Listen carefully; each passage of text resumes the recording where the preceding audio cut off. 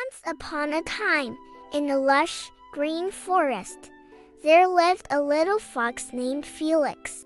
Felix was a curious fox who loved exploring every nook and cranny of the forest. One starry night, while wandering near a sparkling stream, Felix heard a soft cry.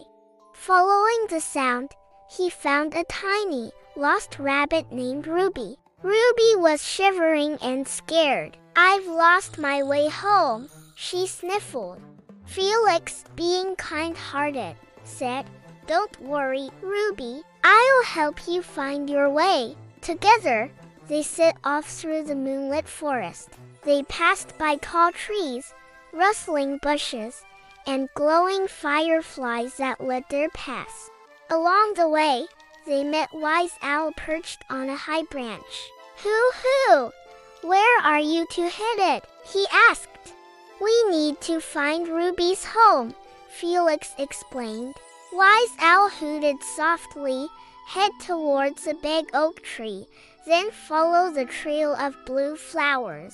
Following Wise Owl's advice, they soon found the big oak tree and the trail of blue flowers. Following Wise Owl's advice, they soon found the big oak tree and the trail of blue flowers. Ruby's family welcomed her back with warm hugs. Felix smiled, happy to have helped his new friend.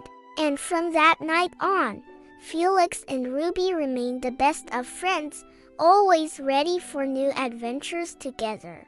And so, under the watchful eyes of the twinkling stars, Felix and Ruby drifted into a peaceful sleep, dreaming of their next journey in the magical forest.